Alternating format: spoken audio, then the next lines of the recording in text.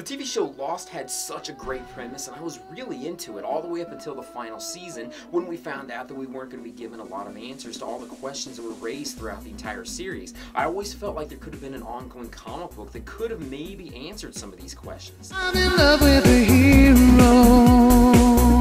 Hello comic book people of the world, have you ever heard of the comic book called Lust? If you have not guessed, it is a parody and a play on words from the TV show Lost. It's fairly unknown except by a few people. It's done by the comic book artist and writer CLX. He also goes by his first name Cyril, but CLX sounds so much cooler. I want to point out that CLX is a smoking hot artist too. So far up to this point, the first official issue is out. He does one page at a time that he releases on his Patreon site. Before anything, I do gotta say there is lots and lots of sex in it. And it's gay sex too. In this first issue, the character of Jack, who's very similar to his counterpart from the TV show Lost, wakes up on an island. Being a bit delirious and not understanding his surroundings, he comes across another character who looks very similar to Hugh Jackman when he was dressed up as Wolverine. And being a very animalistic Wolverine, he takes Jack in a very lustful kind of way. See what I did there with the whole word lust and everything? I don't want to say he forced himself on Jack in any way. It was more of a surprise that Jack allowed to continue on. This first chapter is called Jungle Fever, and it ends in the same kind of way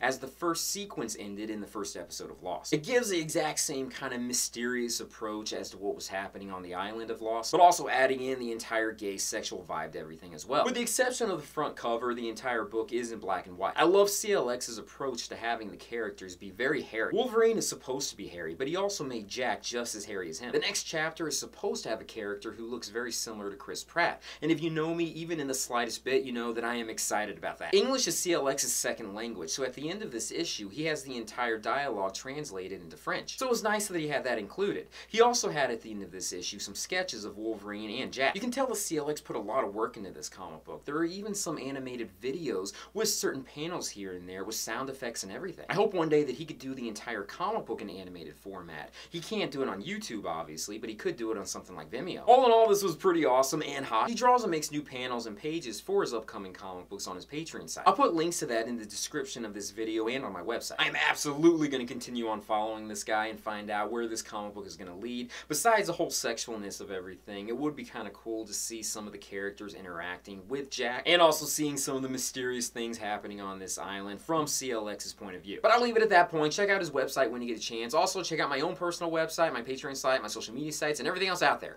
Peace, love, namaste, and I'll see you guys later.